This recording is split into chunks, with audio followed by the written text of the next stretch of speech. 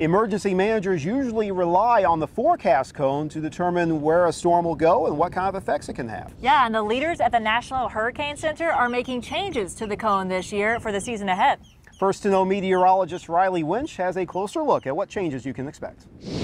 The experimental changes coming to the forecast cone, which will help keep you safe. I'm First to Know meteorologist Riley Winch in the Collegetown neighborhood at Florida State University. I'm checking in with the National Weather Service and National Hurricane Center about the changes to the upcoming forecast cone and what it means for you. The forecast cone you're used to seeing shows where the center of a storm may be days in the future.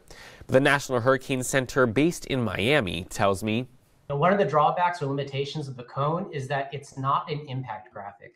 Robbie Berg is the warning coordination meteorologist at the National Hurricane Center.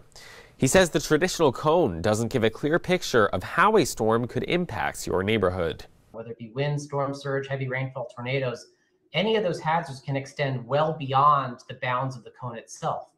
Take Hurricane Michael, for example. While much of the Big Bend was removed from the cone the day before landfall, strong winds and storm surge still impacted much of our area. So forecasters are making an adjustment. What we're going to be doing experimentally this year, starting around mid-August, is we'll be including any type of inland hurricane or tropical storm watches and warnings that may be in effect.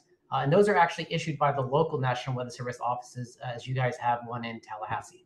So I visited the National Weather Service in Tallahassee for a closer look at how that partnership works to keep you safe. We're hoping to kind of draw focus away from the cone itself. Mark Wohl is the warning coordination meteorologist at the National Weather Service in Tallahassee.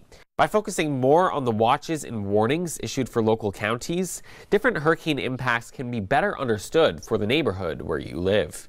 That should hopefully motivate folks to rush their preparations to completion. Places like Tallahassee and Valdosta are miles from the coast, but the wind is a big significant thing here.